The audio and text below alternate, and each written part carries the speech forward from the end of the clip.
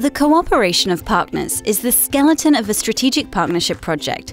It means that a balanced and solid partnership is crucial to make the project successful. The partnership should be composed by partners who all bring something to the project and all can take something out of it. Partners cannot only consume or only deliver, they must learn from and with each other. Partners should not join a ready-made project. Instead, they all should be actively involved in all phases of the project, from design to filling in the application, from needs analysis to evaluation. They should be complementary and bring in specific expertise in order to contribute to the project and learn from others. It is challenging, and there is no guarantee of success, but without the active contribution of all partners, the project will not work as it should.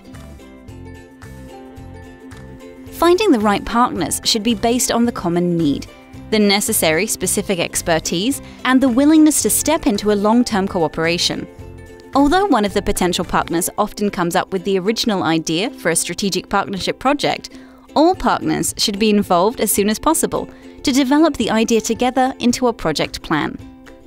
Building a strong and equal partnership is the key. Mapping out which partner brings which expertise and setting the learning goals are the base for the division of tasks and responsibilities. Partners will have common responsibilities like communication, coordination, developing local activities, and dissemination of results. However, each partner should also have specific tasks and responsibilities related to its expertise. For example, a partner who has expertise in managing large projects could take on the overall coordination of the project. Partners that have expertise in visual design could be responsible for making a project video or website, and a partner with expertise in research could be in charge of the monitoring and evaluation of the project. Active involvement of all partners means that all partners take part in all activities, transnational meetings, and coordination. A balanced division should also be visible in the budget and the program. For example, partners can organize or host one of the activities, such as a transnational meeting, learning mobility, or a multiplier event. In case of intellectual outputs, staff from all partner organizations should be involved in their development. Giving responsibility to other partners can be challenging, but being and feeling responsible for the project is often a good reason for partners to stay involved throughout the whole project. It also contributes to a strong partnership. Long-term cooperation is often the most challenging element of the project for several reasons. Partners have different cultural and professional backgrounds, organizational structures, missions, and visions. The project can be the main focus and the core activity for one partner and just one of many projects for the other. Partners tend to talk about the general vision and main elements of the project in the design phase. During implementation, details become more prominent. There is a risk of not having a consensus about the details or how to make everything work. Organizations usually work on several projects in parallel, each with their own rhythm. Sometimes a project needs more attention, sometimes less. It is very possible that not all partners will be able to focus on the partnership project at the same time. With all the preparation time and the follow-up time, partnership projects may last between 1 and 5 years.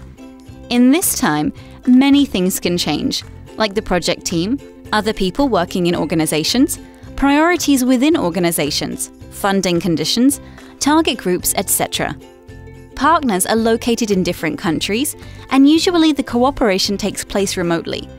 This makes communication challenging and slower than when you work with people in the same office or the same city. It is important to talk within the partnership about all these issues before handing in the application. A clear and solid communication plan or strategy that all partners agree on is necessary to deal with these challenges. The communication plan should also involve other stakeholders such as national agencies, local communities, local governments, and other stakeholders in the field or other educational fields. It is important to be clear about who is communicating what and to whom throughout all phases of the project. If the partnership is strongly built from scratch, it will likely overcome these obstacles and make the project a valuable learning and development experience for all the partners involved.